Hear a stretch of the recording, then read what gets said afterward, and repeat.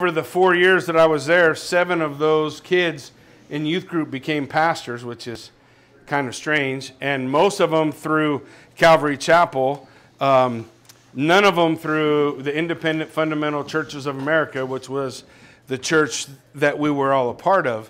But it was during that time, high school years, I started to drift away. And lately, you know, we've been dealing with a lot of questions and trying to answer questions and stuff at Buell, trying to answer these. You guys have probably heard the questions before. Why are kids leaving, or why do kids leave, or why when they go to college don't they come back? And not everybody, but, you know, quite a few will disappear. And we've had these conversations and we talked about these things, and I don't know. I don't know that I have a definitive answer other than I'm just telling you my personal story. When I was in high school, I stopped spending time with my family. Home was a place where I went to sleep. I got up early in the morning, I went to school, played sports, went and did a job, came home, went to sleep. I still went to church on Sunday, still went to church on Wednesday, still gathered, but the family life was neatly cut out of my existence, and it just became the grind. You know, I'm 15 years old when I started working. I don't know about some of you guys. I had a full-time job at 15, and I've worked ever since. So I finished high school, I went into the Marine Corps, I did all the success things that the world would say, this is what you're supposed to do as a man. And I find myself now as an old man looking back on regret, or with regret, on the things I wish I could do different. Now, we all know we can't change anything, right? So, nails driven, things are done. We got to move forward. And Jesus said, if you put your hand to the plow, you can't be spending your time looking back, or you're not fit for the kingdom of God. So we got to move forward. And when we talk about moving forward, it's important you understand we're talking about moving forward under the authority of Scripture. And the problem is, in my opinion, our traditions have pushed out Scripture and they rule. When I was raising my boys, I thought about those 3 things I told you last night. Okay, are they good on the ball field? They're good athletes. Both of my kids were great football players. We're a football family. Football is what we did. So my boys played football. They played football from a time we played anything. We tried baseball once, and I thought that's the stupidest game I ever watched. Sorry. And we tried basketball, and I didn't understand. The guy kept blowing the whistle every time you knocked somebody down. That didn't make sense. So we even tried soccer once, and JC got in trouble for slide tackling as a 4-year-old. So we decided football was where we were at. So how do you make a man? Well, you make an excellent football player. And if he excels on the ball field, that's successful. That's manly. And then the second one, I didn't spend a lot of time. You want to knock me over? No. You know, the last time somebody crawled behind me, there was somebody in front of me jumping up. I'm going to holler. I don't know what to tell you. Okay, I'll move over here. So the second one, good in the bedroom. She's got a girlfriend, pretty girl, you know, so you understand how to treat a woman.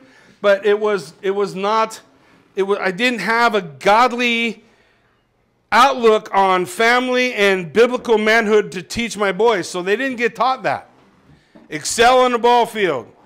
Be a ladies' man, somebody that the women would want to go out with, somebody that they're attracted to. Thankfully, both of my boys picked godly women. So you know, praise God for the Lord being able to hit a strike blow with a crooked stick. Amen? So then the third thing, you got to make money. Boys, you need to know how to make money. You got to be able to take care of your family. So the majority of all of that was bunk.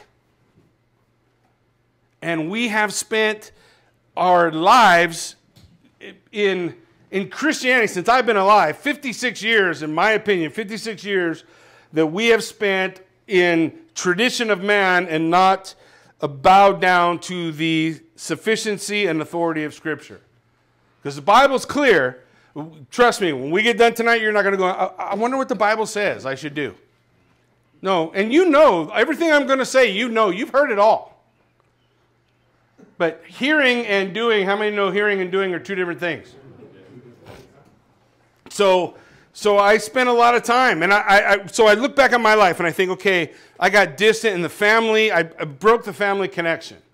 And when family connection broke, I remember my dad left my mom, and I thought I was okay with that, but really that starts my downward spiral, 13 years of rebellion against God. Up until that time, I didn't know a rebellious day in my life.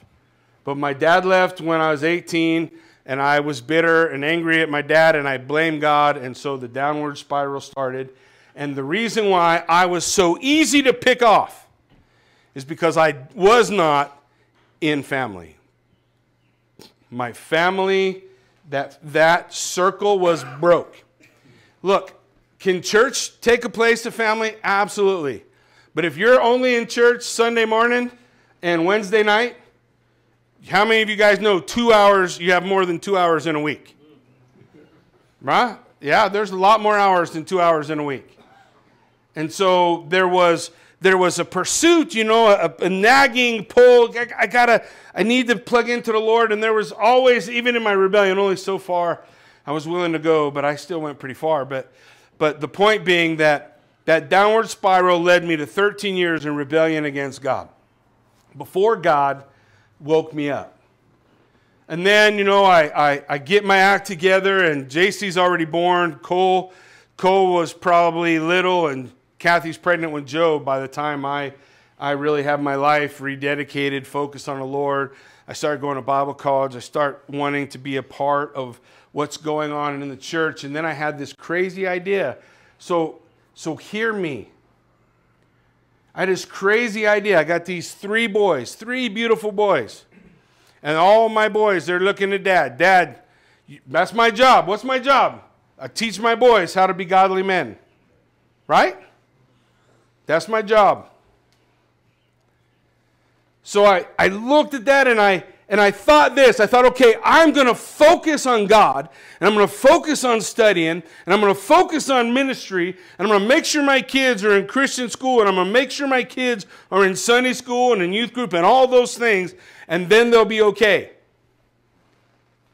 And that's a lie from the pit. That won't do it. I'm a testimony. So you look back at my boys, JC's here.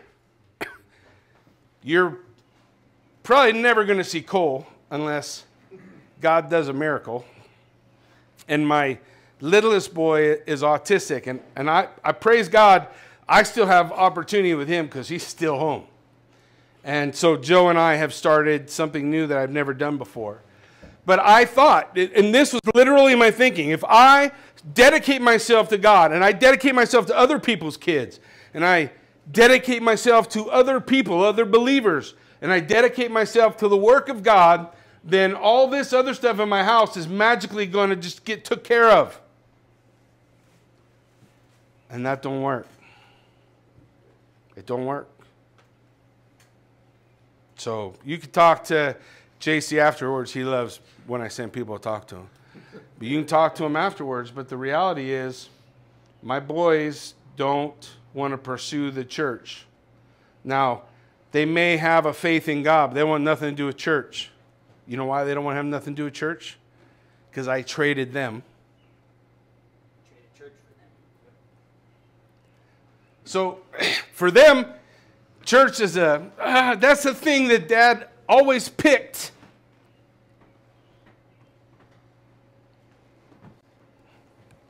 Should have got more monsters.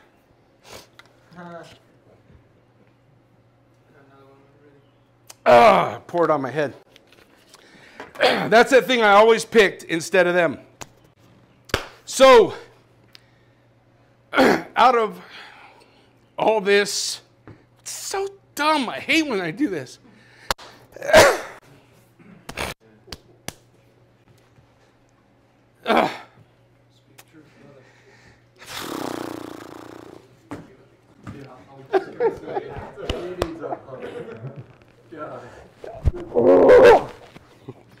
Stinking never learned how to be a man. Not supposed to cry with a baby. I know. So through the questions that have come up lately, all this stuff is boiling up to the top. And we've been going through Ezekiel, and the people of God are in a refugee camp in Ezekiel.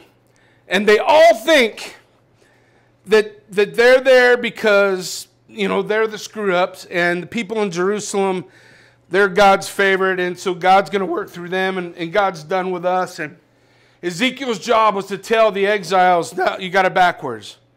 All the people in Jerusalem are going to die. And God's going to rebuild with you.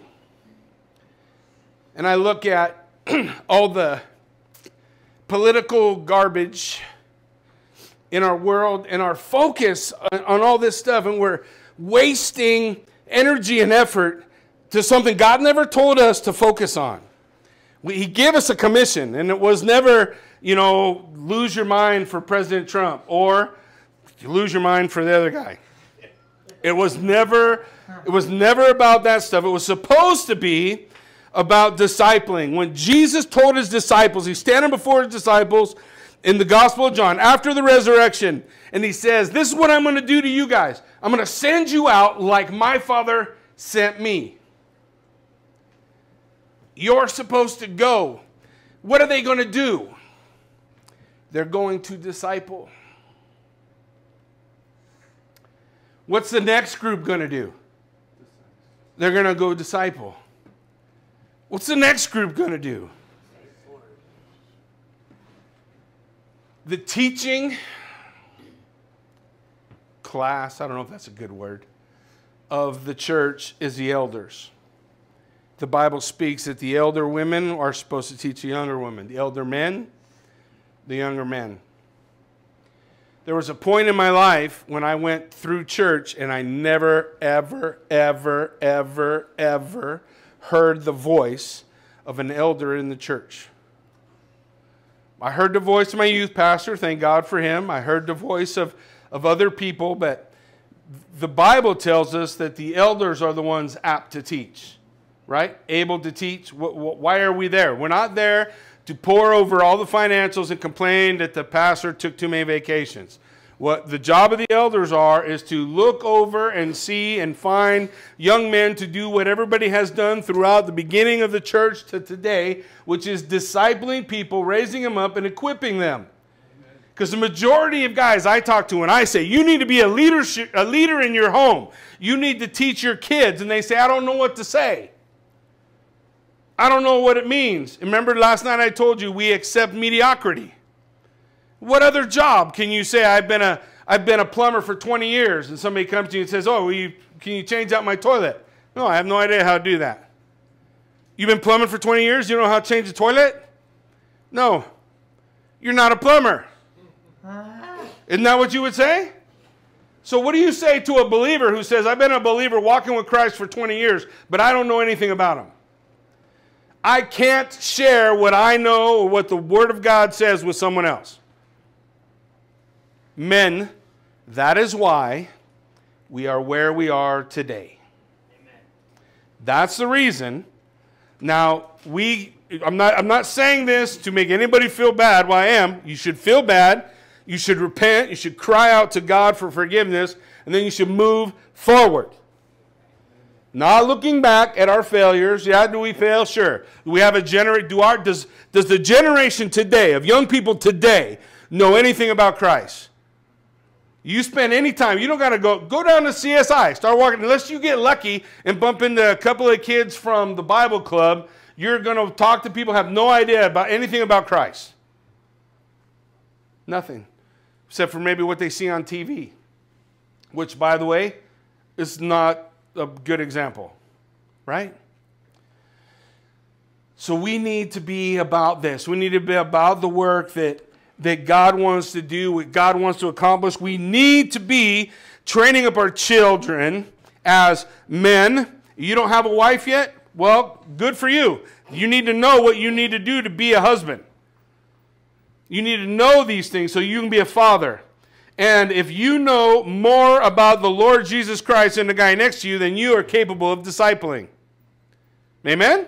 Amen. So we can be engaged in that. We have, majority of kids today grow up in a 0-parent home, right?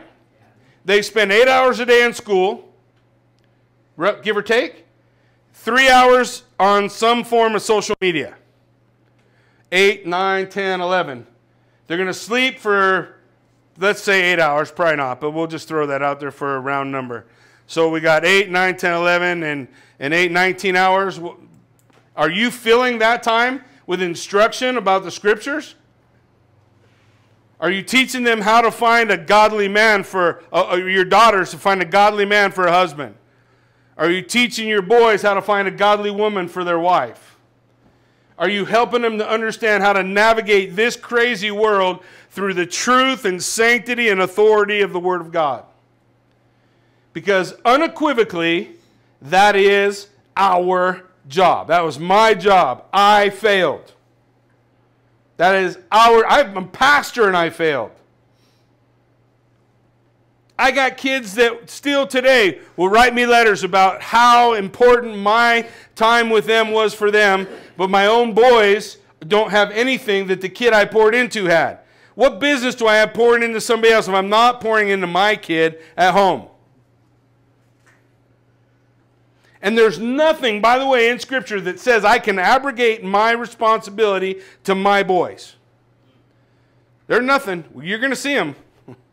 I've been chewing on this stuff for, I don't know, a long time. Seems like a long time. And so you guys, about all the barrels are coming out, so just hold on. What is it that God wants? Listen, this is what God wants. He wants men with trained minds. Men with trained minds. This is our job. Not school's job, not teacher's job, certainly not college's job. Their job is to lead everyone into the world. Our job is to make sure that our children or our children's children or our neighbor's children or the people God gives us to disciple have trained minds. It is our job to make sure that men understand how to walk a walk of godly biblical character. What does godly biblical character look like? It is our job to get this generation to start to have a multi-generational view. And what I mean by that is that you're not going to fix it today. You're not going to fix it today. They couldn't fix what they broke at Kadesh Barnea for 40 years. They couldn't fix what they broke in Judah for 70 years. We're not going to fix it in a day. You're not going to fix it by getting ourselves pumped up and excited and run down a mountain and forget who we are. Multi-generational view. That means you got to be focused in the, what I call, long game. Long game. One day at a time, every day, focused development, and we need men committed to the glory of God. We need men not committed to the glory of self. I really like the glory of self. Glory of self is probably one of my favorite things. And if you guys are honest, it's probably one of yours too. Everybody likes it when somebody gives you glory, don't you? Oh, we just had a bow contest. Everybody likes to be the winner, no? Otherwise we wouldn't compete. And we talked about those things are God ingrained. There's a purpose for those things, but our focus is to be for whose glory? Right? It's not a test. We should be able to figure that out, right? Men focused on the glory of God. Warriors for Christ. So we got to deprogram our focus in life. Our focus is screwed up. We're running on tradition, not on the authority of God's word. So we need to jettison the traditions, jettison the thing where, here's one a great thing to jettison. I go to work all day. I work 12 hours a day. I'm slaving. I'm doing everything to provide for my family. I come home, put my feet up, lay back in a lazy boy, watch TV. Jettison it. You don't need it. You ain't that tired. You're a man. I know men who in battle have lost their legs continue to run on stumps and fight off the enemy. Don't tell me you're too tired to be who you need to be for your wife and kids. Jettison. You don't need it. There's things we got to get rid of, right? You'll see. I'm going to show you the scripture for it as we go. Here is a scripture that dictates who we are today. Judges 17:6. Don't be shy to look stuff up, write stuff down. We're going to be throwing Bible everywhere, so be ready. That Bible is the most important thing in your possession. You need to read that book. It'll change your life. Judges 17:6. In those days there was no king in authority. Listen to what that means. In those days there was no authority in Israel. Let me ask you a question. Where's the authority in the United States of America right now? Is it the police? Is it the government? Is it you? Is it me? Where's the authority? Nobody knows. So what's everybody doing? Exactly what they were doing in Judges, right? Everyone did what was right. How? In his own eyes. Now, how do you live like that? You can't. There's no objective truth. There's no objective authority. There's your opinion, my opinion, they don't meet, so I get a bigger rock than you, I win. Right? Or I wait till you're looking the other way, and then I hit you with a bike lock in the back of the head, or whatever. And so, this is what marks us. There is no authority in Israel. What is our authority? So here's my point. Our authority is Scripture, and we have been disobedient to God's word. We have been disobedient to God's command, and we owe God repentance. We owe confession to the Lord, and we owe it to stop. No excuses. We are men. We are not babies. We are not children. We are men. And we can do this. You are able. I don't care how young you are, and I don't care how old you are. I don't care how far you can run. I don't care how high you can jump. I don't care about any of those things. I care about, do you understand that the Word of God is the authority, and we need to be in obedience to God's Word. Amen? We want to walk with the Lord. 2 Timothy 3:16, here's the question. The Word of God is authoritative. I want to ask you this. Is it sufficient? Is the Word of God sufficient? Yes. Okay, if the Word of God is sufficient, then we're going to have a whooping coming. 2 Timothy 3:16, all Scripture is breathed out by God and is profitable for teaching. You guys know this Scripture, right? For reproof, for correction, for training in righteousness, that the man of God, what's the next three words? May be complete. Is the Word of God sufficient? Is the Word of God sufficient to make you complete? What's he say next? Equipped for a few good works? Every good work. So the Word of God will teach us, will reprove us, will correct us, will train us in righteousness so that we can be complete and equipped for every good work, right? So we hear what's in the Word of God. I always say this, guys.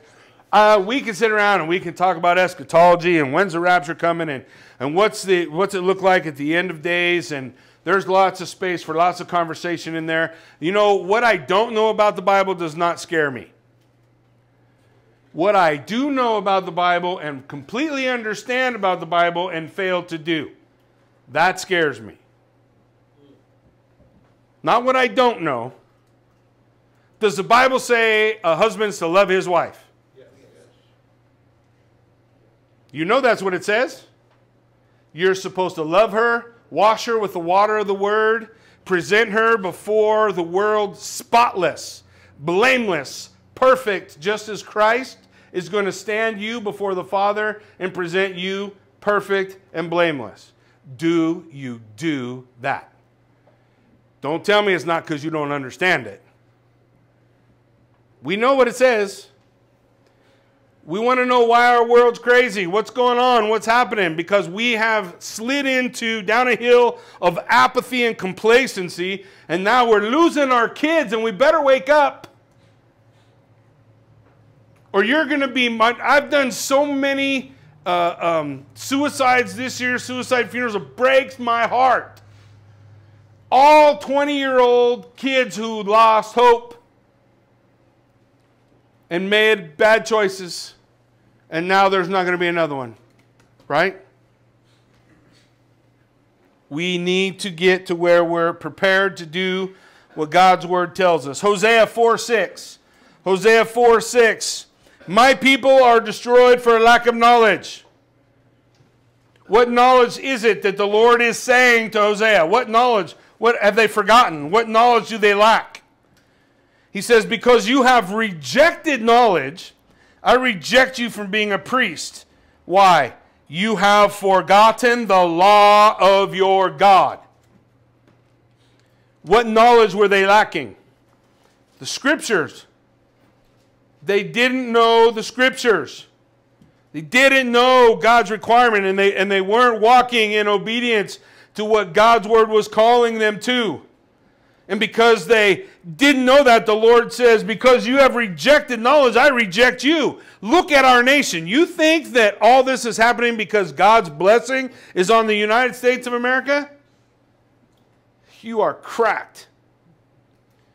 This is happening because the people of God bear responsibility because we're not doing the things we know we ought to do, because we've allowed the culture to dictate. We've allowed the culture to change our attitudes. Isaiah chapter 1, verses 4 through 6 says this. I think it sounds like the Lord speaking straight to the United States. This is Isaiah talking to Judah prior to Judah's fall to Babylon. A sinful nation, a people laden with iniquity, offspring of evildoers, children who deal corruptly. They have forsaken the Lord, they have despised the Holy One of Israel, and they are utterly estranged. Look, he's not talking about the nation, he's talking about his people. They're supposed to be his people, right? So when we take that, look, I get, he's talking to Israel about Israel's failure, but here's what I want you to see. Israel was supposed to be his people. They knew God. God had revealed himself to Israel like he'd revealed himself to nobody else. Would you agree that's how God has revealed himself to the church? That God has revealed himself to the church? Like, is there a better revelation of God than Jesus Christ? According to the book of Hebrews, there's not. So he's laying this out. He says to them, will you still be struck down? Why will you continue to rebel? The whole head is sick. The whole heart is faint. From the sole of the foot even to the head, there is no soundness in it, but bruises, sores, raw wounds. They are not pressed out or bound up or softened with oil. What's he saying? He's saying you're wounded and headed for judgment, and you're not treating the wound. We, as a church, the church of the Lord God Almighty in, let's just say, Idaho, are wounded, battered, and beaten on the brink of judgment, and we're not treating the wound. What does it mean to treat the wound? To bind up that which is broken. What did Jesus say? I've come to bind up the broken-hearted, right? To set captives free. That's what Jesus does. So if we find ourselves in captivity, or we find ourselves bruised or broken, then we need to treat that. How do we treat that? We treat that through confession. Not through denial. Not through denial. Not denying that it's here, but rather confessing that it is. Are we reflecting the scriptural truth? 1 Corinthians 10:31, what's it say? Who knows it? Anybody? So whether you eat or drink or whatever you do, do all for the glory of God. Is that clear? Do we know what we should do? Do all for the glory of God, right? To honor God in all we do. To glorify Him. 2 Corinthians 10:5. We destroy arguments and every lofty opinion raised against the knowledge of God, and we take every thought captive to obey Christ. Do we understand it? take every thought captive. In everything we do, whatever we do, do all we can for the glory of God, right? This clear teaching we understand. So I want to give us, that was the introduction. So I want to give us 3 things we want to focus on as men to stand in biblical manhood, to fulfill the purpose that God has called us to as men, to be the instrument within the family of our family, knowing the Scripture, understanding what the Word of God says, accepting the responsibility and the authority that God's given, to understand that that's my role, not somebody else's. And nobody has to let me. I'm going to give an account to the Lord, right? So I want to be able to respond in the way that God has given. There's 3 things that I think God indicates to us prior to the fall of man that are the foundation. Now you can branch off to this and make 100 things if you want. I'm going to give you 3 before the fall that are God's design for the authority of men and the job men need to be doing. Biblical manhood 101, okay? So we're going to take a look at the first one, Genesis chapter 2. We'll be in Genesis chapter 2, although we're going to look at some other scriptures before we come back to it. Genesis chapter 2. We're going to look at verse 15. It says, we're after the creation of man. The Lord God took the man and put him in the Garden of Eden to work it and keep it. That's before the fall. What did God give man? He gave man a job to do. Yes? Work the garden and keep it. Work the garden and keep it. So rule number 1, or whatever are the path that we want to follow, be it men committed to God honoring labor. Men who are committed to God honoring labor. Is it God honoring to provide for your family? Yes, it is. Right? That's a role. The Bible tells us a man who doesn't take care of his family is, so that's not good, right? So we want to be men who provide for our family. That's part of it. Yes, that's part of it, truly. We want to understand that laziness is our destruction. And of all animals, great and small, the male animals struggle most with laziness. Amen? You ever seen a male lion? What is he doing? He's laying in the shade somewhere. And what the women doing? They're out hunting, killing, and when they get it, who eats first? That big dude who's been doing nothing but laying in the shade. He gets up and he eats, and then what's he do? He goes back to laying in the shade. This is something we see, what I would call a struggle throughout the animal kingdom. Let's hear what the Word of God says about it. What does the Word of God say about it? Proverbs chapter 6, verse 6, another section you guys will be familiar with. Go to the ant, O sluggard. Consider her ways and be wise. Without having any chief, officer, or ruler, she prepares her bread in summer, gathers her food in harvest. How long will you lie there, O sluggard? When will you arise from your sleep? A little slumber, a little folding of the hands to rest. And poverty will come upon you like a robber, and want upon you like an armed man. So we can look at that and we can say, yep, I got a job and we're not in poverty, we're okay. But your job entails more than just provision for the family, right? Your job is also to make sure that your family is instructed in righteousness, no? Your job is to make sure the family understands the scriptures, right? Your job is to make sure that your children know the stories of what God has done in your life, how God has delivered you. Scripture's all very clear on that call. But if we're too tired at the end of the day to do any of those things, then the poverty that will come upon you will be the loss of your children. Your children will abandon the faith. Some of you guys already know. Your children will abandon the faith. Laziness is a coward, men, and we are not cowards. We are called to be warriors of Christ. Proverbs 26, verse 13. The sluggard says, there's a lion in the road, there's a lion in the streets. As a door turns on its hinges, so does a sluggard in his bed. The sluggard buries his hand in the dish, but it wears him out to bring it to his mouth. The sluggard is wiser in his own eyes than 7 men who can answer sensibly. The point is, laziness will always find a reason not to do it. Laziness will find a reason why you shouldn't go to church. Laziness will find a reason why you shouldn't get involved in discipleship.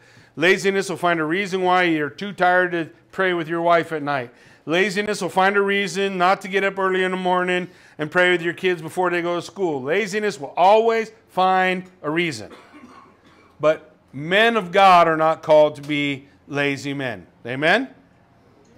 We're not called to be lazy men. We're called to be men of God. And will God give us what we need to be able to do it? You know you can learn to do anything. The first day I showed up to boot camp in the Marine Corps, my drill instructor walked up to me, stood about a quarter inch from my face, spit all over me. Spit was dripping out of my eyeballs. He said, you don't even know what it is to be a man, but when this is over, when this is finished, you're looking over there at those planes. I was at San Diego Airport, and I was looking at the planes because I was thinking, I want one of those. Anything that gets me out of here. He said, when you're done in here, I'll look over at that plane and I'll say, go get me a plane, and you'll go get it. And I thought to myself, that's the dumbest thing I ever heard. I'm not ever going to do nothing you say. Oh, man. 13 weeks later, it was, sir, yes, sir, I'll go get a plane right now. All that was necessary was discipline. Oh, that's another role of a parent, isn't it? Is that another role in the hands of a man? Interesting, no?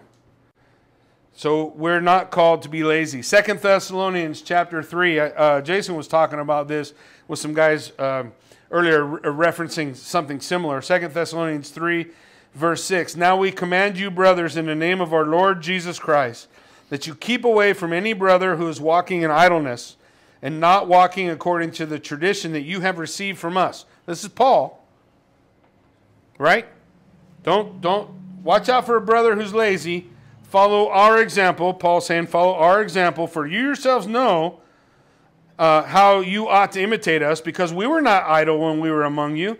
We did not eat anyone's bread without paying for it.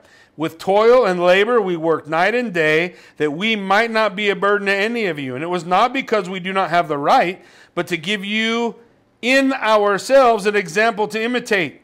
For even when we were with you, we would give you this command: if anyone's not willing to work, let him not eat. For we hear that some among you walk in idleness, not busy at work, but busybodies. Now such persons we command and encourage in the Lord Jesus Christ to do your work quietly and to earn your own living. Laziness is not the way, right? That's not the call God has given us. 1 Timothy 5:7, command these things as well, so that you may be without reproach. If anyone does not provide for his relatives, and especially for the members of his household, he has denied the faith and is worse than an unbeliever. So, step number 1, biblical manhood, following the example of Christ. We are men committed to God-honoring labor. Not just a job, all God-honoring labor, however long the God-honoring labor takes. Amen? Amen? However long that day, whatever that day looks like. That's number 1. Let's look to number 2. Number 2, men who are committed to obey the law of God. By the law of God, I'm talking about the Word of God. Men committed to obey the law of God. Now,